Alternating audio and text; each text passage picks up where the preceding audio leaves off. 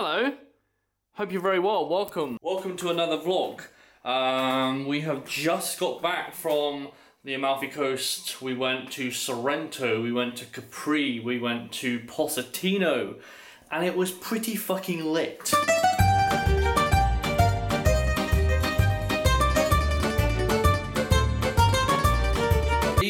The one thing I will say though, the one thing I will say though is that I feel pretty fucking jet lagged, I'm not gonna lie.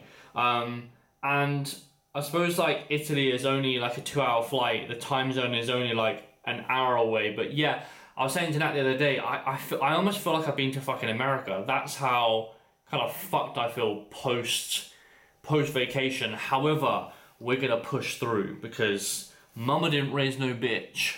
So yeah. I've just finished up some check-ins, I finished up a little bit of AM work, and what better thing could you do when you feel pretty fucking tired than go for an 11k cycle? Yep. But yeah, no, there is some rationale to it, mainly from the simple standpoint of on rest days I did tell myself that I'm gonna cycle, right? So if I say I'm going to do something, I am going to do it. Obviously, I did have a fair few days resting whilst I was out in Italy, but yeah, I mean, from the amount that I was sweating, I'll count that as cardio. It was very, very, very, very, very hot out there, but very nice, very Italian, very beautiful. Also brought back the goods, brought back the olive oil. For some reason, when you get olive oil here, it's so expensive. This is, well, I say it's cheap as fuck. It's relatively cheap. And we also got, if you know anything about this, we also got this. This mixed in with cream of rice is just, yeah, just very, very, very Italian hands. Just got finished up with a very exciting call.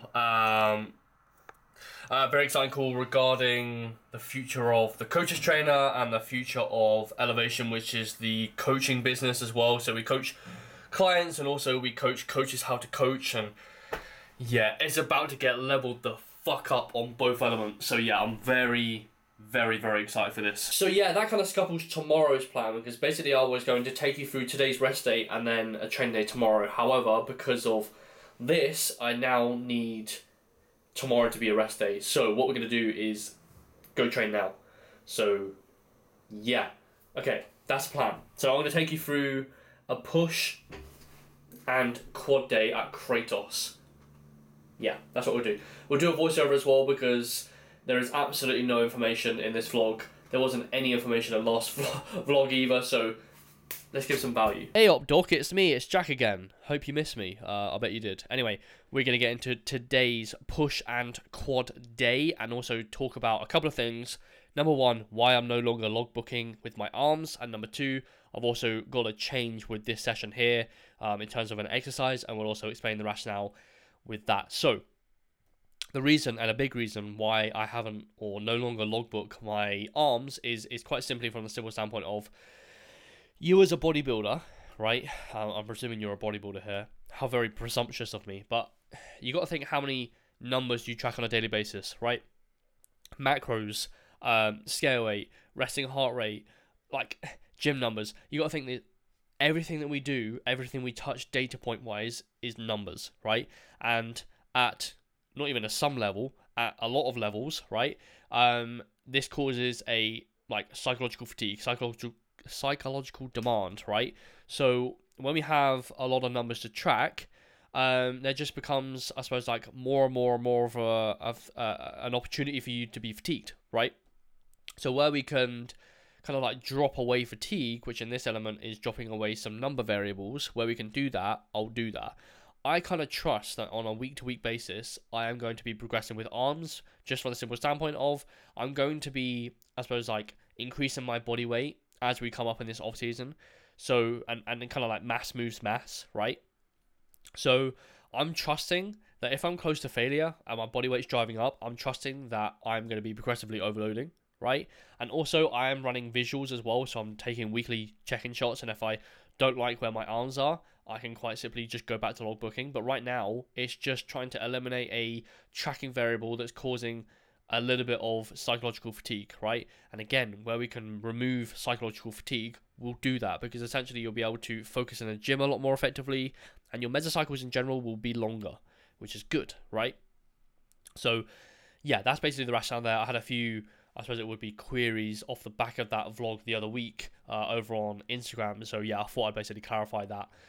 This is the only change in my microcycle at the minute, which is basically doing basically a delt. I suppose it would be like a finisher. I suppose it would be like a muscle round within itself, right? Just working the short, mid, and then lengthen range here. But quite simply, I was finding 3 sets of delts at the start, and then 3 sets towards the end were just absolutely battering, or it's battering my pressing essentially. So I've reduced volume down, and I've gone towards this like burner set, and yeah, lo and behold, my pressing is flying again. So yeah, that's the only change so far. And then yeah, any questions about anything, let me know. But that was my pushing quad session. We are going to get back to the vlog now. But yeah, just as a side note, by the way, my training right now is absolutely fucking great. I'm the strongest I've ever been by far. I'm enjoying training, which is awesome, and that's the main thing. And yeah, I contribute it to a couple of things, obviously more food, but yeah, just excited to grow in this off season essentially. But yeah, strength is wild at the minute. Anyway, back to the vlog. Hope you're well. See you in literally 2 seconds. Well, that was a productive session, Sally. Yeah, that was actually a very productive session, to be fair. I love going into sessions, and I just feel like fucking indestructible. And that's pretty much the whole entire off-season so far. So, yeah, very happy. Anyway, I'm going to eat my post-workout meal, which is basically 250 grams of mince, 250 grams of rice. I was trying to think of the word rice then. That's how fucking mashed my brain is. And then I've got some salad in here as well. Sprinkle with some vegan mayo, because I'm vegan, eating 250 grams of mince. I actually prefer vegan mayonnaise. Maybe an unpopular opinion, but not really. But anyway, I'm going to let you guys go. Hope you well. Hope you enjoyed. The style of this vlog is slightly different to the normal style of vlogs. But I hope you enjoyed it nevertheless. Hope you well. And pray for me, because yeah, I think I'm getting a cold. I don't really like colds. I suppose no one likes colds. Anyway, see you later.